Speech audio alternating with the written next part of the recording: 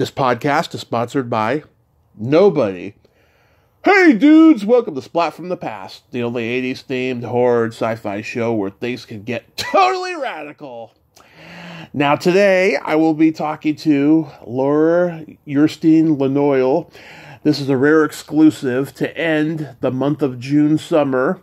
She was Robin in Back to the Beach, which is celebrating its 35th anniversary.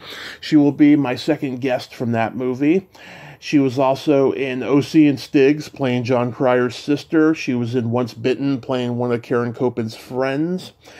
And then she got out of the business. Going to find out what she's been doing lately. I hope she is doing theater. I hope she comes back to acting. She had a great personality.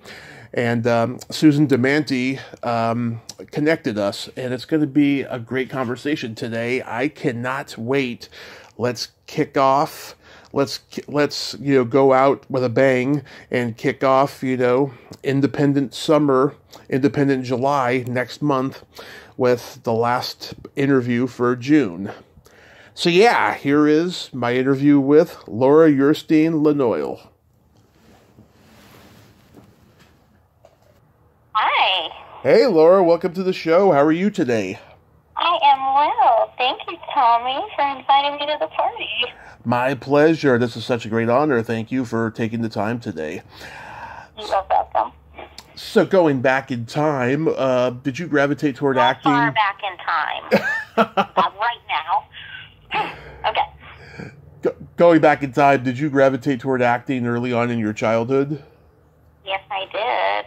When all the other kids were playing teacher and mom and all the other things I would play actress and singer. So yes, from really young age. Yeah, so did you do a lot of school plays and community theater? I did. Every school play I could in elementary school. And then in high school I did not. I didn't get chosen to do any plays in high school. Very few. But that's when I branched out and I started doing community and then professional theater, like right in high school, which was really interesting. That kind of propelled me into becoming more professional, maybe than I even would have been. Mm-hmm. Like rejection. Kind of, you can do one of two things. You can take that as, no, I'm not good enough, or I'm going to show them. So, kind of showed myself. Yeah. Okay. You're where are you from originally? I am from Los Angeles. I'm one of the unicorn people. Oh, nice. I didn't know if you. I didn't know if you were from New York or not. So after high school, did you attend college? I did. It was kind of a funny thing. I had really good grades, but I was not planning on going to college, and my family decided that's when they were going to move. So we moved from Torrance by the beach to Canoe Park, West Hills area, and we were driving to look at the new house. And we were in the car and passed some letters, like a sculpture, C-S-U-N. My sister, who was she was about 7 at the time, said, "Can we please go climb in those?"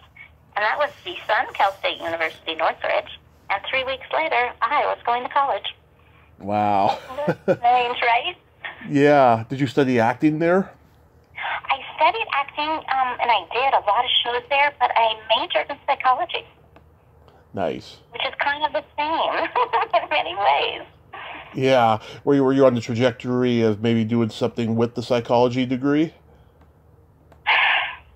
Yes and no. It was always so interesting, and I love learning and love people, but I think the psychology aspect of it helped me more with the acting, and kind of allowed me to go deeper into who I was and who characters were. Mm-hmm. I think. But yeah, and then I teach. So I think I had a real affinity working with kids. So I had a lot of child development classes and a lot of information dealing with that. Nice. When you were doing the acting, though, did any of your classmates go on to become successful at acting? Oh, that's such a good question. I ask it all the time. Right? Mm-hmm. Well, I'm married to a puppeteer, and he works with the Muppets, and I met him at Cal State Northridge. So, yes, let's go with that. Nice, nice. Yeah. So after that, so you started working. You made your television debut on Hello, Larry. Oh my gosh, you so did your homework, Tommy. Yes. That's what I do. And I worked with Joey Travolta. Yeah. Oh my God. I interviewed his nephew a couple years ago, Tom Fridley. Wow. What do you remember about Joey? I remember he was very cute. He was really cute. Yes. Yeah, I've talked to Krista Erickson, who played Diane.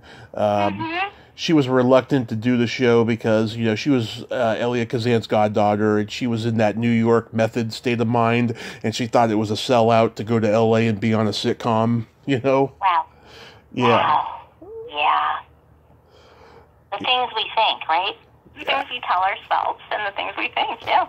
I've talked to quite a few people who felt that way about sitcoms back then and just TV in general, but now it's different because, everybody's on TV or streaming and doing movies now.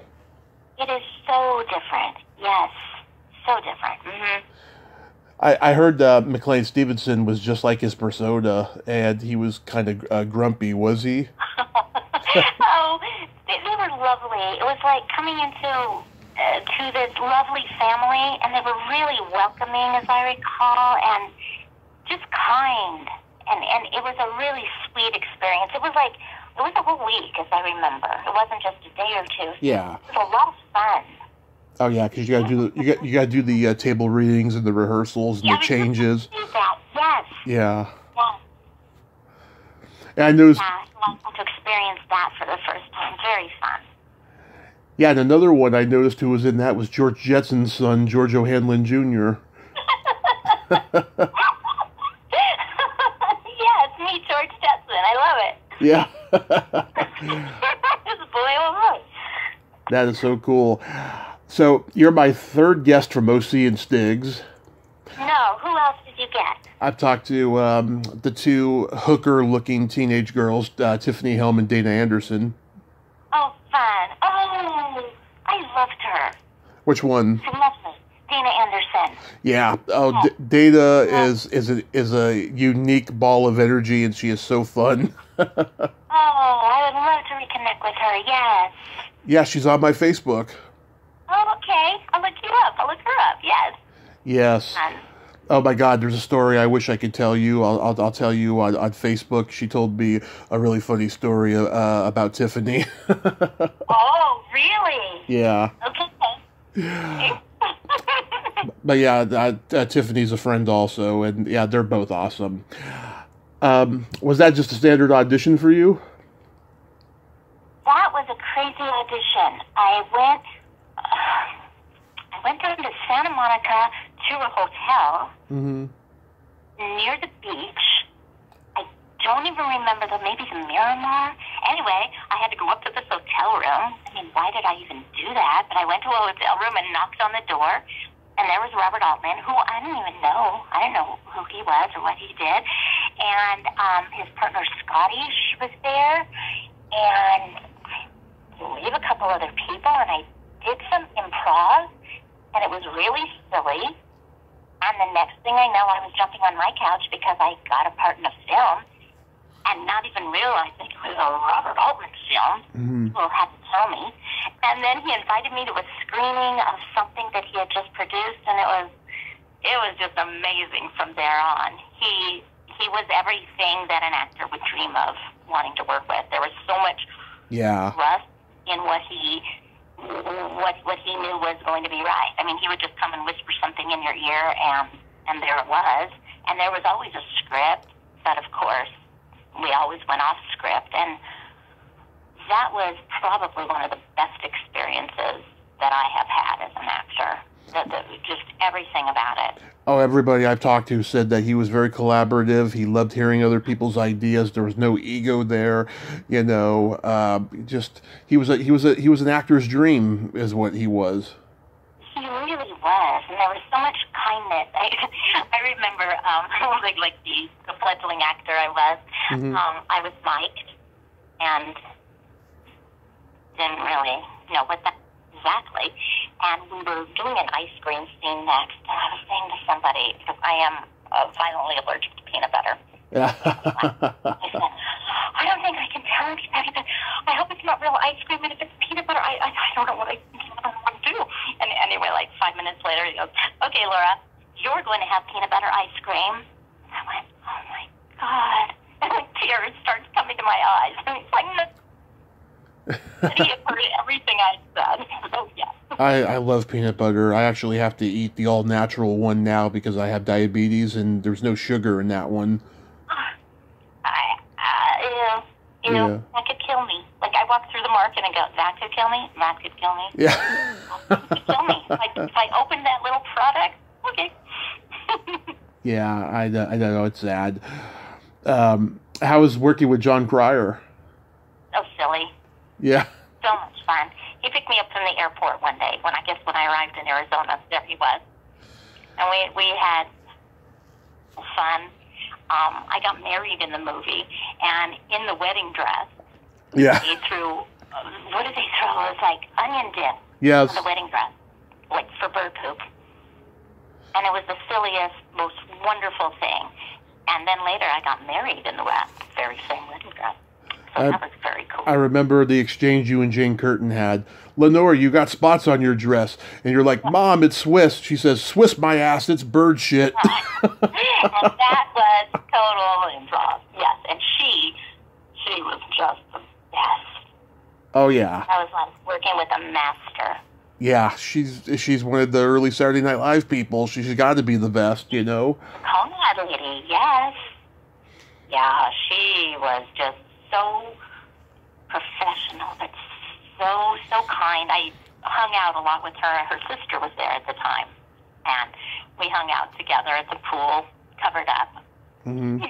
She looked at my calves, and she goes, "Yep, we're related." Yep, you got big white calves. That's it. Yeah, I love very it. Silly. Like, you're bringing up some very silly memories. I'm glad. Paul Dooley, he says you look expensive. Love Paul Dooley. Love him. Yeah. Oh my gosh. Sweet man. A couple of years ago he did a one-man show about his life, and I went, and afterward I stayed and I talked to him for a little while, and that was just wonderful. Oh, yeah. He's still kicking, still out there. Still kicking. Yes. Yeah. What a wonderful actor. How about the two leads? There was Neil Barry, and what was the other guy's name? Dan Jenkins. Right. Wow. That's impressive to remember. They were fun. And Cynthia Nixon. Yes. Oh, we shared a suite. Cynthia Nixon and I. There was some high-priced talent in here. There was Tina Louise, who was Ginger on Gilligan's Island. There was Martin Mull, Dennis Hopper, Ray Walston. God. Martin Mull was, what was he called? The coolest adult ever. I think that was the title of his character. Yes. Yeah. There were so many people coming in and out. That was an amazing moment, yeah. Everybody just wanted to work with Robert Altman for good reason. I mean, everybody just said yes because he was just that amazingly open, lovely man. Yeah, Cynthia Nixon, I think she had just done Amadeus, or she was about to, or something. Yes, because you know what? I mean, she's like, I'm doing this little play later. Oh, yeah. In this little theater called Circle is a Square. And I'm like, oh, that sounds fun. Yes. Yes, she was very sweet. Oh, that is awesome. Mm-hmm. How do you get cast in Once Bitten? Yeah, I had like 5 auditions for the lead. And then in the end, it was down to 3 people. And the 2 of us that didn't get it, they gave us those other little parts, which was wonderful and fun. But that was a very long audition process. Just for that one scene where you had lines? You know, yeah, right? I had like 2 lines. Yeah, because we were, all 3 of us, I guess, were up for the part. Yeah. And then it was lovely of them to say, well, sorry you didn't get that, but hey, how about a couple days' work? So, yes, and thank you. Yeah, let's see. I've talked to Skip Lackey, Stu Charno, Kimberly Gold, who was in the band on stage at the Halloween dance. She had some great stories. Oh, yes. Yeah, she had some great stories. The other person who I heard, Susan Urstein, I think her name might have been. Which one? She was the other, she was like my friend who we had the one scene. Oh, it was Megan Mullally. Oh, really? Yeah. That's so weird. Thank you. Yeah. Wait, who did the scene, the other, like, person who had a line? She, there was that exchange there where, you know, you're like, I love a sensitive man who's not afraid to cry on your shoulder, and she said, oh, that's absolutely hilarious, or something like that. That is so funny. Thank you. Yeah. I'm so corrected.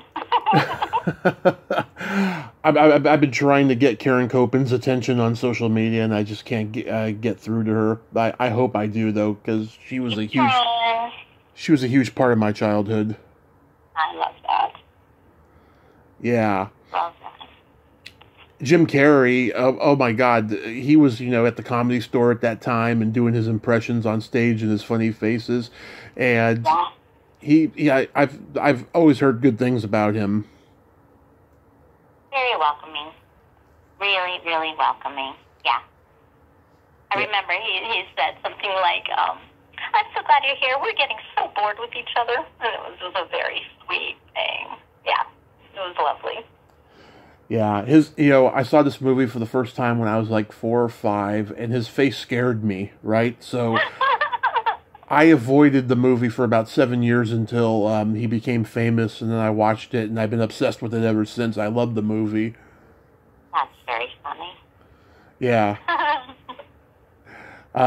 Yeah, I remember you think his hair is weird, and like Karen tells him that he looks like Jerry Lewis, and he does the Robert De Niro face and says, "Thought I looked more like De Niro," you know.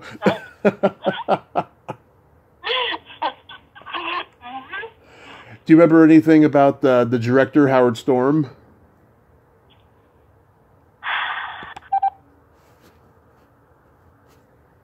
No, very little. I just remember that was also a very welcoming set. I've been really lucky in the things that I've done. Mm-hmm. Really, very few really bad experiences, and I block them out, so it's all good. Yeah, I mean, I couldn't even tell you one. There's a Once Bitten fan site, and there's a lot of great information on it. Really? Yeah. So before Karen Copen's was cast, they wanted Deborah Foreman because she was coming off of Valley Girl. But the reason why Karen got the role was because she did a great line reading of the line that probably people still quote to her to this day. You know, Mark doesn't want you. He wants me because I'm sweet and innocent and pure. So fuck off. That says so much, doesn't it? Yeah. Yeah. Yeah. I love that. I've had some weird encounters with Deborah Foreman, so I can say Karen Copen's was a better choice. Okay. I'll trust you on that, Tommy. Also, the funny scene where Jim Carrey goes into the confession and the homeless guy is in there, and he tells him to get a shovel because he's in deep shit, you know, after the confession he tells him. Originally, that line was, hey, do you have any toilet paper on your side? Because he was taking a dump in the confession, and they were afraid that the Catholic League was going to come after them for that joke. So the line was overdubbed with "Get yourself a shovel, you're in deep shit." And then years later, Beavis and Butthead did that joke. That's very funny. That's the ironic part. Yeah. Yeah. Right? And I'm sure they got hate mail for that. I'm sure they did. Of course. That's funny. Yeah, it's crazy how things work out that way. Right. Then comes Back to the Beach. How do you get cast in that?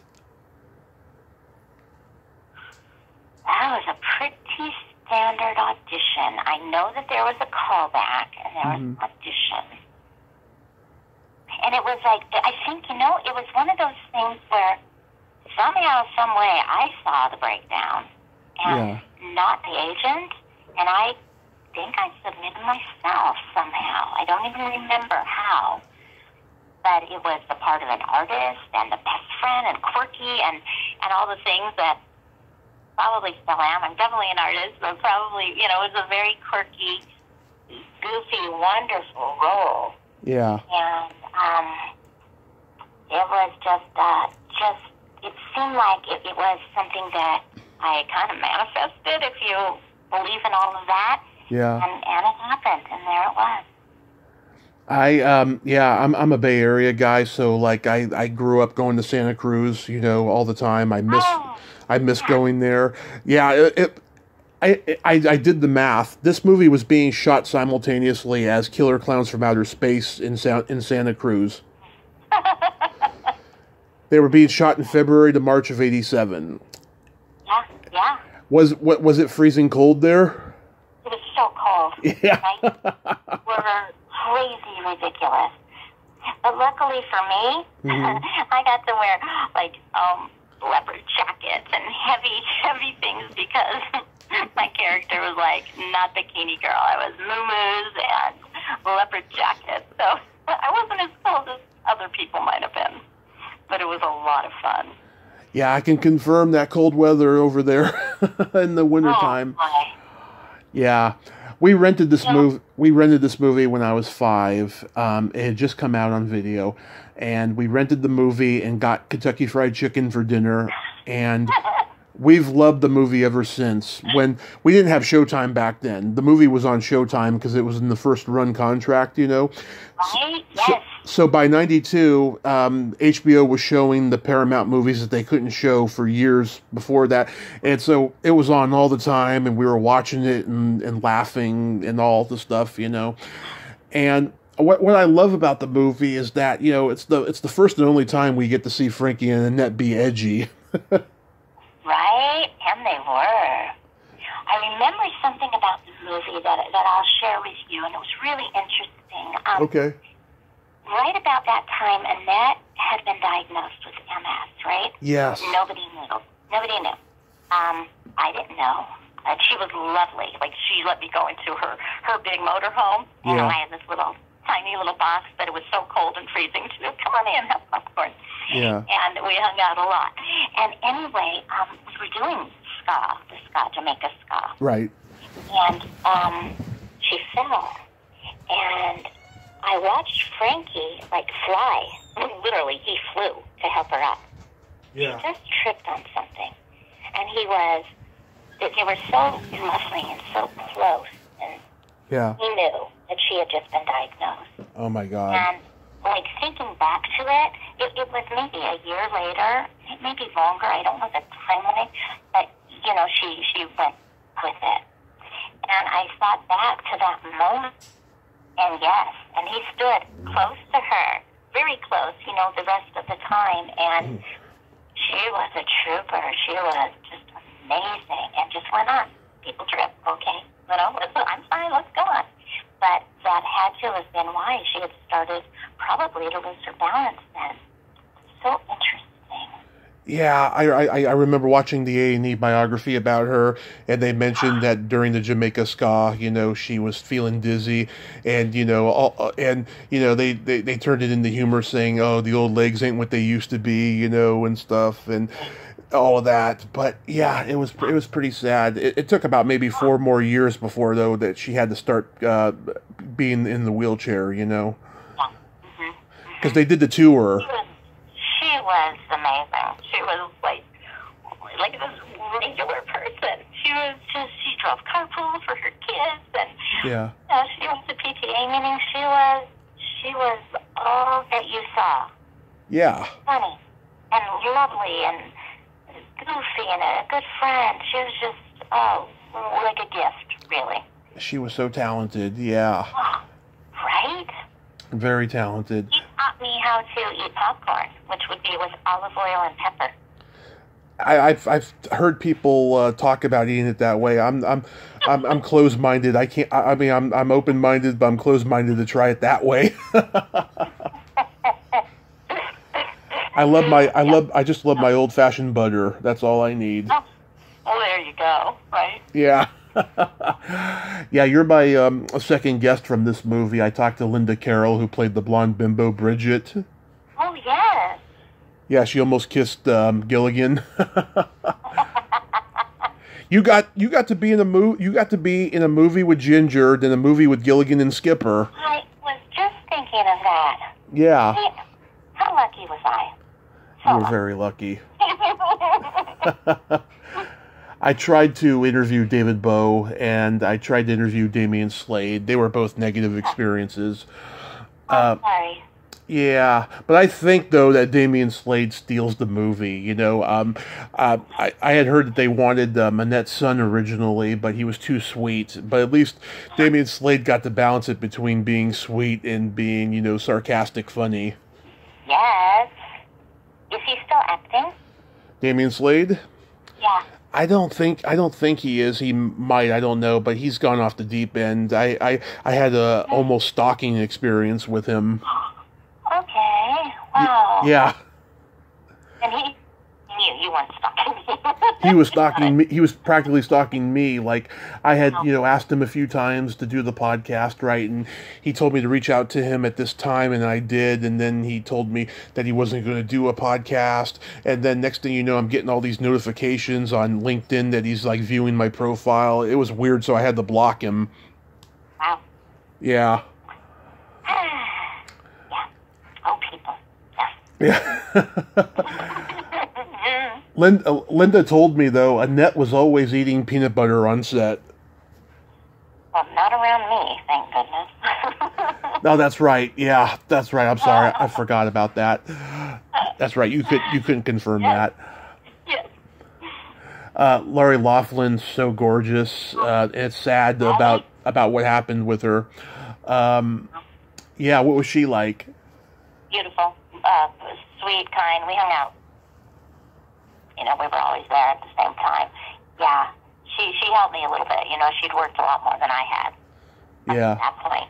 And she knew exactly what she was doing, and she was so professional. Really, very, very sweet. Yeah. A nice time. It was a nice relationship. She got Frankie and Annette to be on Full House, just like John Stamos got the Beach Boys a couple times to be on Full House. It's funny how that worked. Right? Yes. Yes. How was Tommy Hinckley? Fun.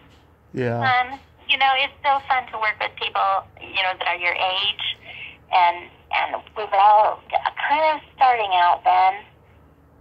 You know, nobody had done a whole lot, so it was just fun and silly and on the beach. It was good. It was a good time. And the director was wonderful. It was a good thing. Lyndall Hobbs, yeah, I reached out to her last year and I didn't hear back. You know, I wanted to talk about this and talk about, she did this, she was part of this, this concert movie that was pretty groundbreaking called Urge: A Music War, where all the punk and new wave bands from England and LA were at the Roxy doing this big show in 1980. Uh-huh. Everybody from the Police to Devo to Sting and to Oingo Boingo and the Circle Jerks and Echo and the Bunnymen, they were all in that. It was like a new wave Woodstock. Yeah, I love that. Yeah. John Calvin was great as the sleazy musclehead Troy. He cracks me up when he does that laugh. Oh my gosh, yes. Now you make me want to watch it again. Yes. I love that. Uh-huh. Yeah, him and Annette are surfing, and he's like, you know, lifting up her skirt. So funny, yes. Mm-hmm. I like how they didn't mind going over the edge without going too far, but doing it just enough. You know, less is more. Right. The boundary of too much. Yes. Yeah, they pushed it for that time. Absolutely. Yeah, Connie Stevens had that great line when her and Annette finally become friends. She says to her, "You've wasted too many good years on those great tits." And then Annette does that look like, I guess you're right. Yeah, she could say a lot with just a look, right? Yeah. I'm a person who's very observant. When I always look at facial expressions when I'm watching movies, and like I'm very good at reading them. Like, oh my God, okay, I've seen that look so many times before. I know exactly what that meant. Right. Do you ever turn off the sound and just watch? Because that's fun too. I have done that in my younger years, but I prefer to hear the words now. I'm right there with you. Yeah. Oh yeah, I used to change the color on the screen and make it black and white, and I was like, this looks really funny. Oh, that's great. Yeah, as a matter of fact, I used to do that and then tape the movie, but the movie would come out in color. I was like, what the fuck? Wait a minute. Exactly, I didn't understand that. Yeah, I still don't, so that's okay. Now, when you guys did that Jamaica ska scene, I mean, was there a lot of rehearsal? You know, that's a good question. I was thinking about that before we Lori and I went to a house one day. Yeah.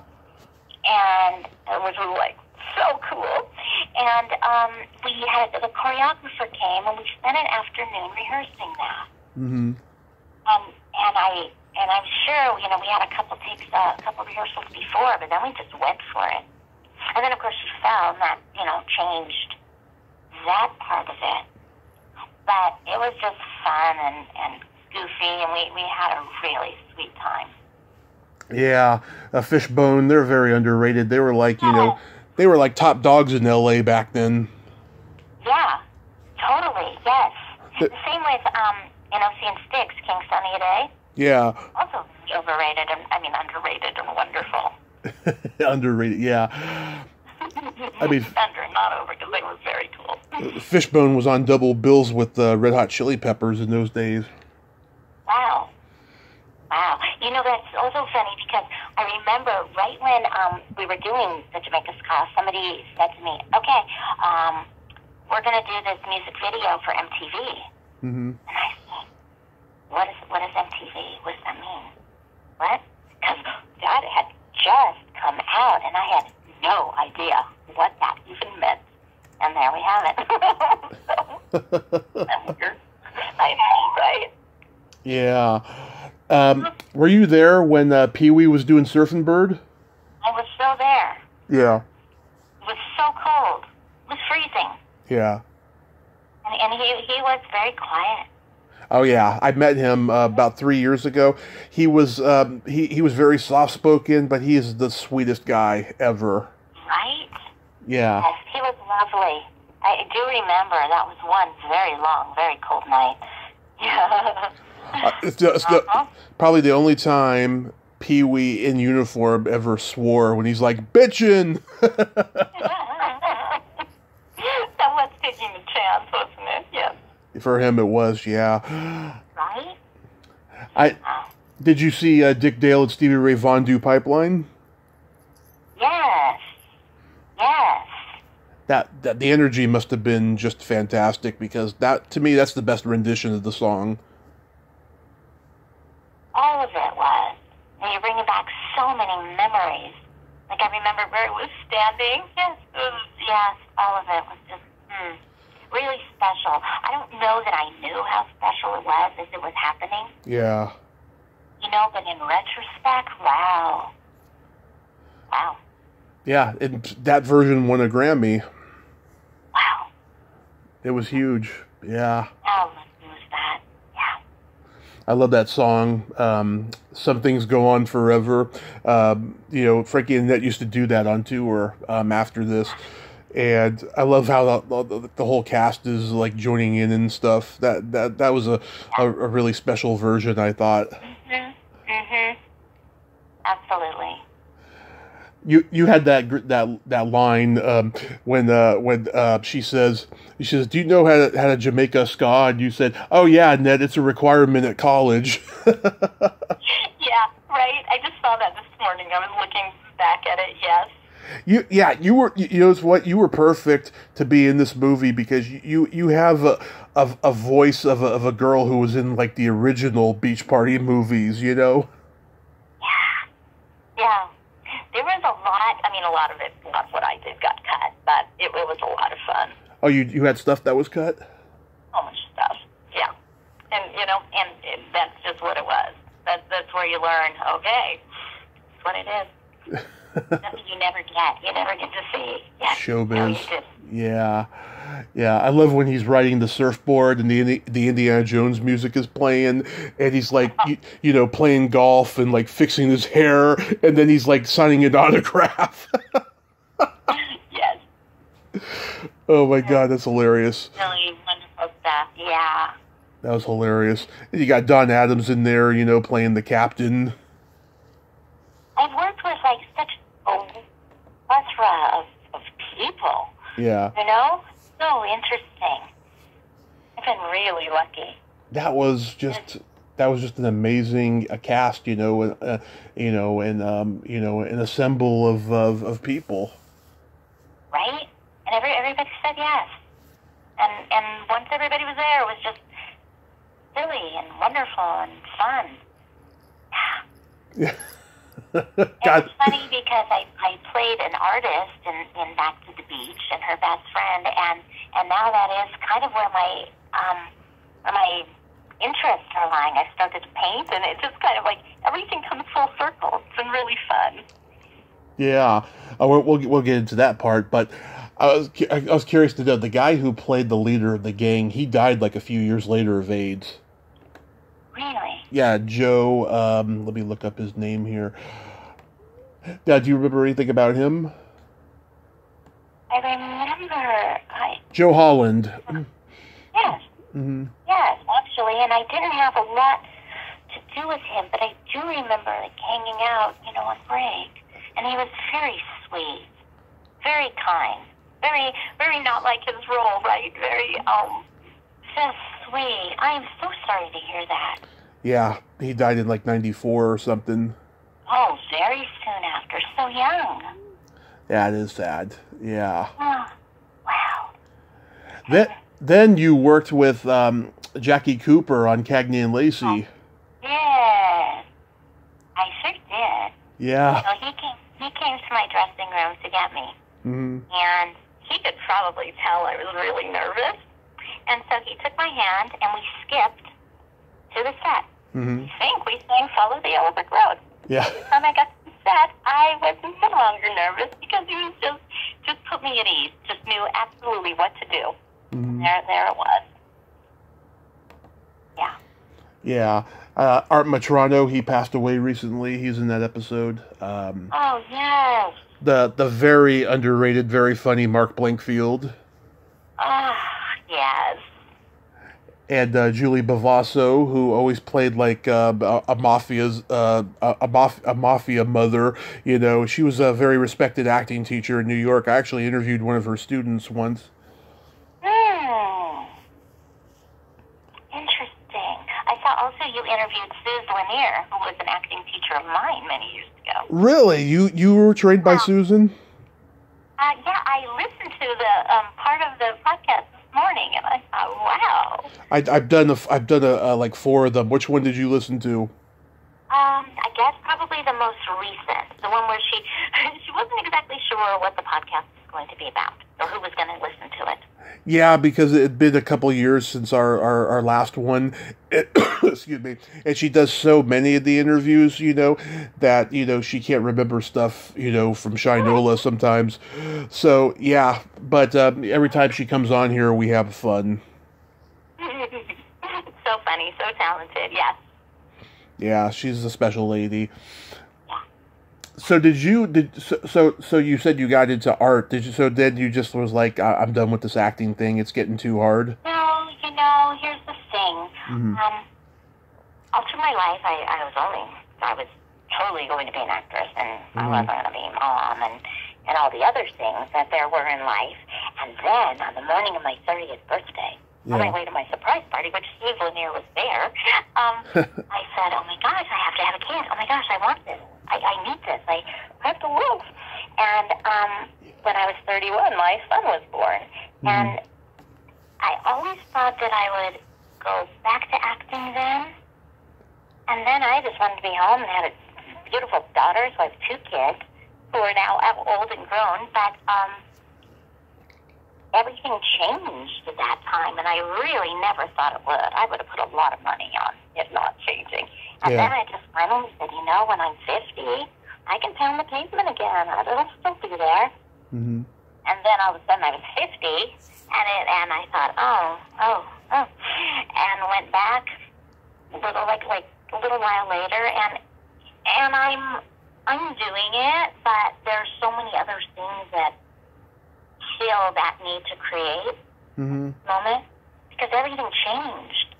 I mean, the social media, the technical aspect, just everything changed. Yeah. And while the art is still there and the work is what's important, and that's still in me, and I still need to express it, other things help fill that creative void, because you probably know as a creative person, if you don't create, it's just not okay. You know, there's just so much that you need to put out there. So I found painting, abstract painting, about a year ago, and it's just so much fun, and I can do it whenever I want. I don't have to wait for somebody to say, hey, read for this role, and there it is. And I just love that there's somewhere, some way I can express all that crazy creative energy that just is there. I think I'm much easier to live with now that I have somewhere to put all that crazy stuff. Yeah. You did come back with a few shorts, Late Great Mom and Transit. Yeah, so I wrote Late Great Mom. That was a lot of fun. And we won a lot of awards at the film festival, and that's just awesome. And I do commercials, and I love it, and I love all of that. But it's different now. The age that I am and the roles that are available, few and far between, but it's important. And I'm just wondering, I don't know, maybe in 10 years or more, I'll be like, where's the beef lady? I don't know. I'm not saying no to anything. However, I'm just not sure exactly where I fit in this whole thing right now. And I'm a part of this wonderful acting group, and it's not like I said absolutely not, never. I'm just not sure, just kind of finding it, which is kind of exciting in and of itself. Oh, that's wonderful. Have you ever tried to get into voiceover? Because you definitely have the best voice for it. You know, that has been on my mind lately, too. Yeah, go for it. A new avenue to look at as well. Yeah, you have a great voice for voiceover. You know, you can do cartoons and anime and all that stuff. Right. Thank you. Maybe I will look into that. Absolutely. So, what do you got going on these days? Any projects or anything? These days, I'm doing a lot of painting, and I'm really enjoying it. And the kind of painting I do, there's rules, but you don't have to color in the lines. So I am just having the greatest time, just exploring, painting, and just kind of enjoying my life.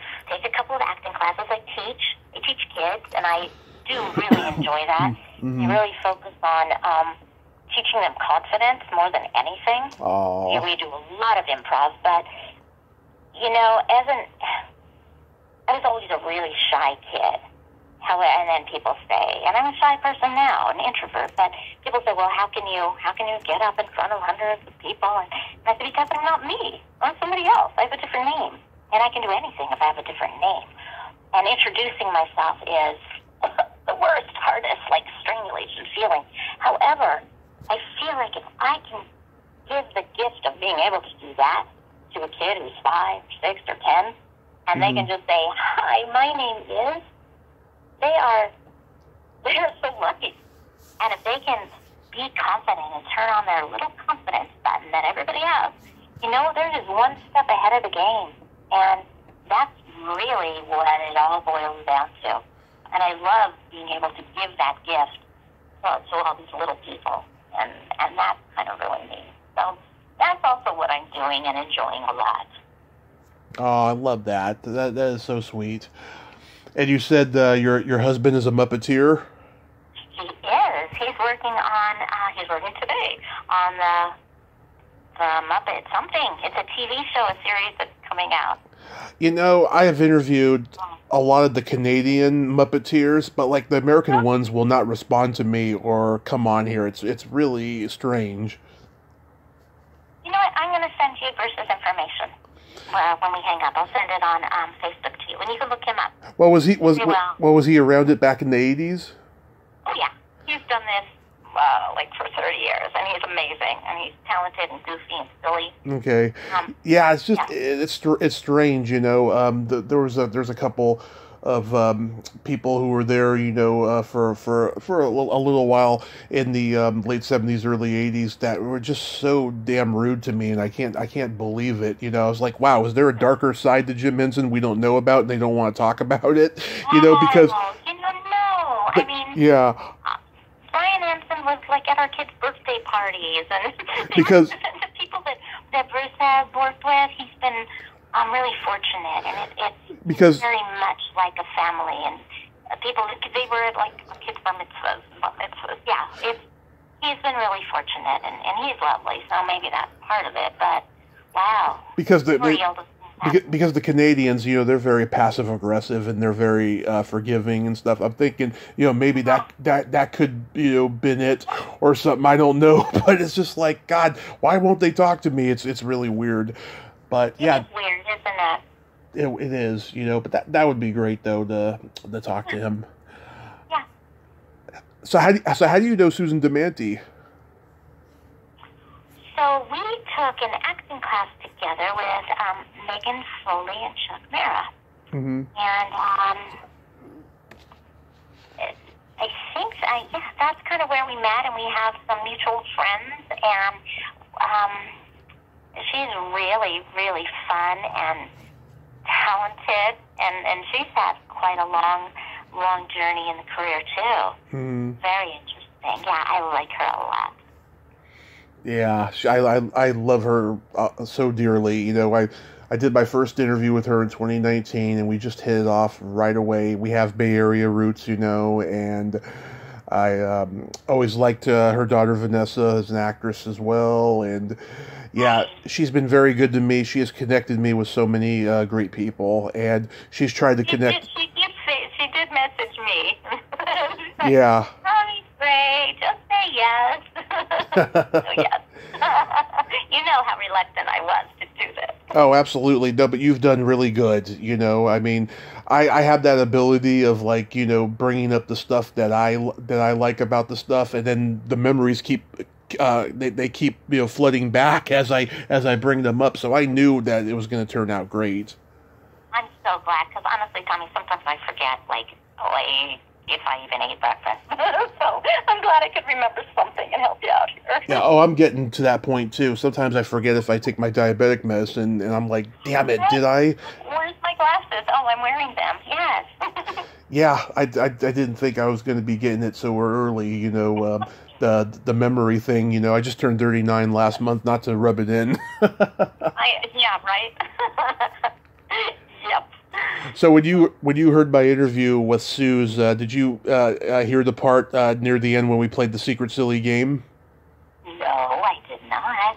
God, for some reason, people never listen to the end when the Secret Silly game comes up. Okay. No, where's the Secret Silly game? Okay, cool. Okay, this is a series of silly slumber party questions. No win or lose, just pure fun. Okay. And how it works is I ask you the question, you answer it, and then you ask me that exact same question and I answer it. And feel free to comment on answers because they're going to be pretty funny. Okay. Okay, Laura, are you ticklish? I can control my ticklishness. What about you, Tommy? Are you ticklish? I cannot. I am ticklish. If you tickle me and it's planned, I love it. But if you tickle me without warning, I will hit you in the groin because I just have I have a herky jerky reflex, you know. Yeah, I get that. Like, can you tickle yourself and laugh? Can anybody? Oh, I can. Okay, yeah. What's your favorite part of the body? And it can be anything. The heart.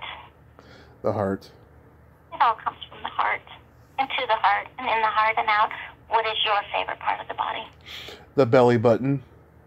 Any special reason? Yeah, when I was 6 years old, I had a girlfriend who had this adorable Audi, and we drifted apart by the time we got to junior high, and she's always been kind of the girl that got away. I tried to reconnect with her on MySpace about 15 years ago, and she's in a loveless marriage, and she's fucked up on drugs, and it's really, really sad for me.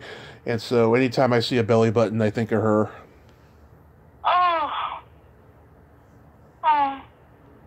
That touches my heart. My favorite part of the body. Yeah. Are you an innie or an outie? An innie. Same here. What color are your toenails painted? Like a kind of like a sparkly mauve color. Nice. What color are your toenails painted?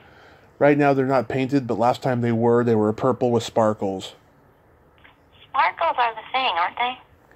Yeah, I mean they can be pretty messy and get all over the place, and after you try to take them off, you know, it'll take a while. You have to get a nail file and just go with it. They do last a long time, yes. They do. I like to go elaborate colors. I've been doing that since I was 13. That's fun. That was very fun. What would you say is your best personality trait?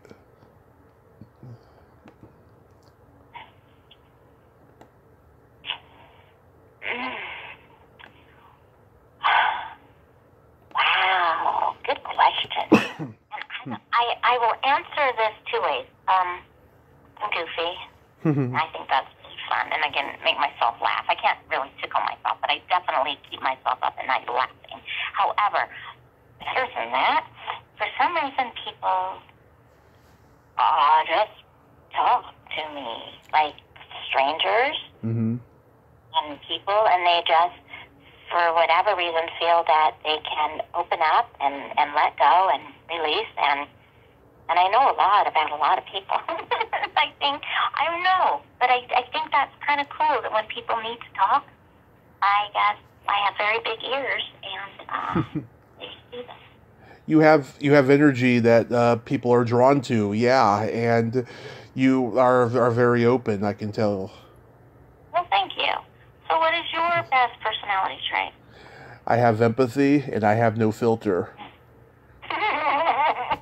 Which are almost opposite, but at the same time, they're not. Exactly, yeah. Yeah. I like that. Uh-huh. Well, I love being funny, you know, coming from stand-up comedy, I love to just be provocative and shocking, you know. Yes. Yes. And then my favorite question, is there a stinky smell that just makes you gag? Yes. Eggs. Hard-boiled eggs. Ah, the worst. You know? God, right? Tuna? Tuna I can tolerate. Why? Well, that's your thing, but ew. I don't think it's that bad. I mean, there's other fishes that are much worse than that, I think. Like what? Oh God, what? Well, if you go to a deli at a supermarket, you'll smell a whole flurry of fishes that are absolutely bad. Yeah, chopped liver is kind of up on that list too. Lindbergh. Delta fish? No, thank you. Oh no. No, thank you. You can pass that on to the next person and pass over later. Yes. Yeah. It's really funny. What is your worst smell? It's either farts or feet. Yeah. Yeah. Yeah, when I tell that to people with no kids, you know, they don't know what that is because they're used to it. Pretty much. I have a joke for you. Okay. What do you call a boy that doesn't masturbate? I do not know. A liar. But you do have no filter, Tommy. But you are also very empathetic, so thank you. Oh, thank you. Laura, I think you did great today, and I want to thank you so much for coming on and having all these fun stories to share. And, you know, that movie, Back to the Beach, touches my heart because it reminds me of a time when things were good in the house, you know, before my family situation dissolved.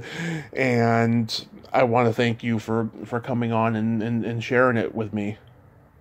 Well, thank you for forcing me to do this, for forcing me to say yes. I don't think I was that forceful. No, once you said, ska, ska, ska, I said, oh, I gotta say yes. So I'm so glad I did. Thank you very much. Of course, yeah. I mean, I'll tell you, I was never good at being a salesman in retail, you know, but I'm a salesman now with my podcast. I don't know how I got good at it, you know, but I guess it's just practice, you know. But I hope you have a happy 4th of July and a great summer, and be safe. Yeah. Yes, and have a great day. Thanks so much, Tommy. You too. Take care. Thank you. Bye-bye. Bye-bye. Well, there you have it. Laura Urstein Lanoil. Ain't she a sweetheart? What a great lady, huh?